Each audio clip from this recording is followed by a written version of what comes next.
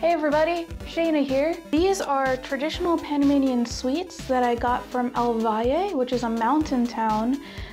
They have a traditional market that they set up every Sunday, and it's really neat, and they were selling these sweets and I was like, well, I gotta try them because they look really, look at them, they're like colorful and really nice. So I wanted to just share this experience with you guys on video.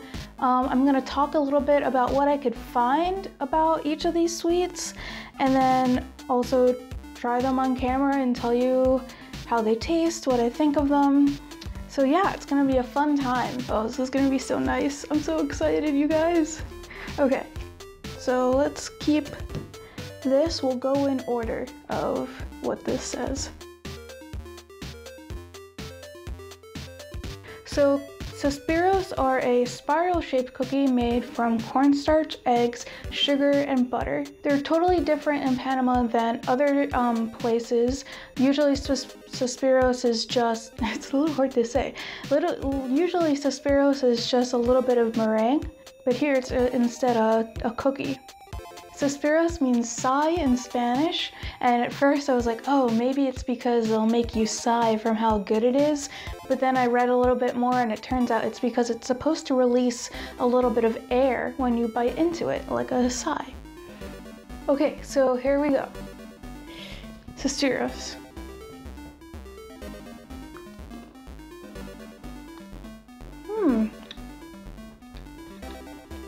It's like, it's got a glaze on it. It's very floury. Let's see, what else? It's not as soft as like a sugar cookie or something. It's actually a little bit hard. I didn't feel the release of air, unfortunately, but this is actually pretty good. It almost tastes like there's a tiny bit of coconut to it, maybe. I think the cookie was a little bit stale, so the flavor didn't really hit exactly like I think it was supposed to, but it's pretty good. It's not like anything I've ever tasted before, to be honest. I would definitely recommend that. That was good. Even if it was a little bit stale. It was a little bit stale.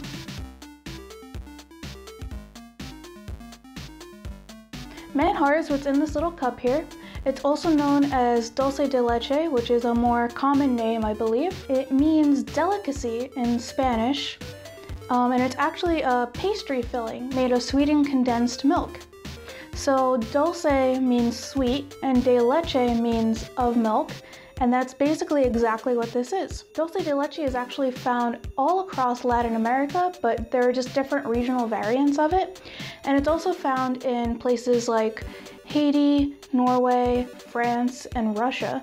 And they all have a sweetened condensed milk base. So Panamanian style usually has a crystallized top to it. This doesn't seem to have it. It just seems to have little crystals inside. So without further ado, let's try it. In we go. It's got a creamy consistency, kind of similar to peanut butter already just from scooping it. Oh my gosh, that is so good. It's got crystallized sugar in it. Oh my gosh, it has a smoky aftertaste to it. It's very sweet when you first taste it. And you also get the crunchiness of the sugar bits, but then by the end it's got this smoky flavor. It's just really good. Let's try a little bit more of that. That is just so good. I wish this was a bigger cup. It's very sweet though. Actually, probably this is a good amount because anymore and I probably would get sick from eating too much of this because it's so good, but it's very rich. And it really like lingers on your tongue. So good. Okay, so our next Panamanian treat is huevitos de leche, which are what are wrapped in these colorful pieces of tissue paper. The huevitos de leche means eggs of milk. Huevitos means eggs, de leche of milk. And these guys are made from sugar, milk, cinnamon, or vanilla. I couldn't find that much about them other than they're very, very popular in Panama. A lot of people will remember them from their childhood. They're very popular with children, and they're also very, very caloric. They're just filled with sugar. Like, there's so much sugar in these, but that's probably what makes them so good, right? So they're always wrapped in this tissue paper as well, this colorful tissue paper, which I just love. I think it's so cheerful and just bright. So they kind of have the color of peanut butter, similar to the color of the manjar. And they've got kind of a powdery outside to them. But let's just go ahead and try one of these.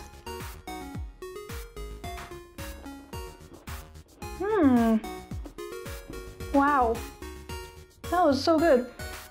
Very similar in taste to the manjar. It really crumbles apart in your mouth, kind of like a little dusty, very sweet.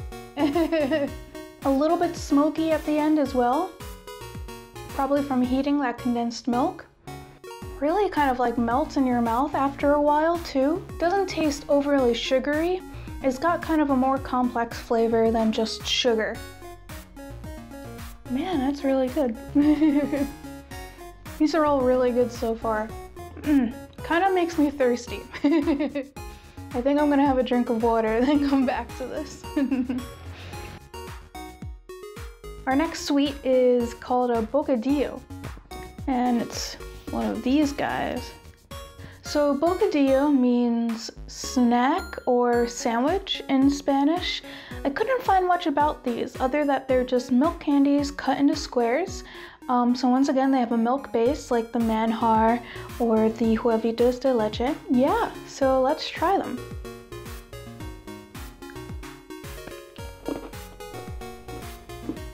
A little bit harder to bite into than the huevitos de leche, but pretty much the exact same flavor. Maybe a little less smokiness at the end, but honestly, pretty similar flavor. Which isn't a bad thing. Definitely crunchier. Very sweet. Doesn't really melt as much as the huevitos de leche, but exact same flavor, like spot on exact. Very good. It tastes kind of like what the crystallized bits in the manjar tasted like. Just that sugary, milky,